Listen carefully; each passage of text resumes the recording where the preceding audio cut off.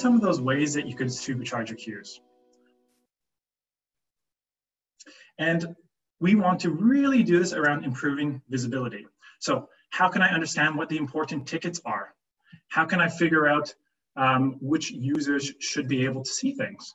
So if I just back up for a second, we're going to be looking at those queues and say, oh, what are the visual elements I could use? Who or how can I make my transitions easier to navigate? And then also with transitions, can I expose any of them onto my portal so my customers could use them and then not raise any tickets or not have to call up with IT? And so over here, what we're doing is we've made a couple of queues with a little bit more visual stimulus. So these little emoticons, or Unicode they call it, are just there to help section off exactly what our queues are for. Our queues have a specific purpose, like the waiting on me one. I might have a queue where these are all the ones where my customers have gotten back to me and left a comment. So these are the ones I have to action. Along with queues, make sure that they're ordered in a way that makes sense.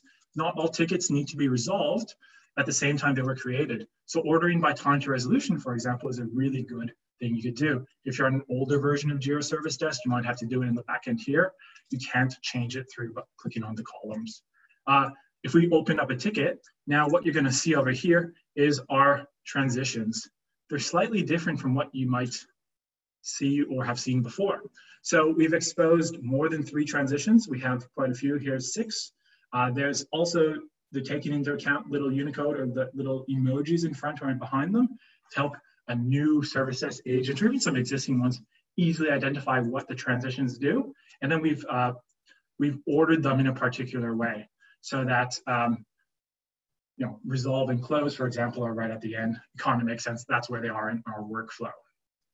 And so just to recap for these ones, what we've done is we've improved the visibility by using this little Unicode icons, and you could just kind of Google Unicode and copy and paste them in if you wanted to. We've added some colors to the transitions to make sure that you could easily differentiate them and then see what they do. And also we've exposed quite a bit more transitions to our view and ordered them in a particular way. And that's just done through a Jira backend setting. So anyone would be able to do that one if you're an admin. Now, how do these transitions work for our customer experience? Well, we could share some of them onto the portal so that then they can feel heard. We could allow them to, or our users to cancel or close requests without having the need to reach out to the service desk. We could allow them to escalate issues without having to call the service desk. So let's take a look at what that might look like.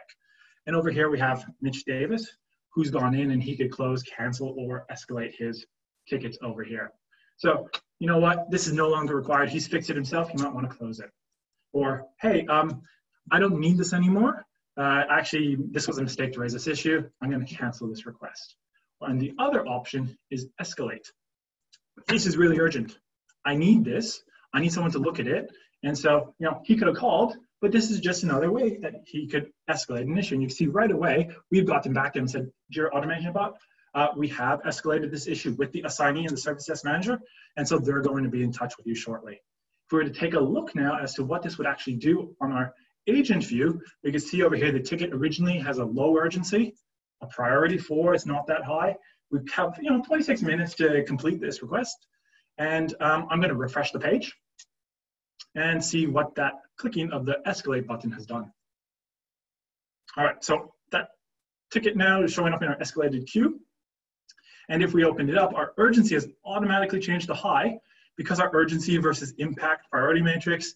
I said high urgency, minor impact is a P2. It's updated that, our SLA has changed, and you can see right there at the bottom, the message to our assignee. So over here, the Adam is the assignee, the service delivery manager, and it's mentioned them and said, hey, this issue has been flagged for escalation. Please review. So all these little features and functionalities that you can do to help your service desk work on the important issues and not always have to answer calls.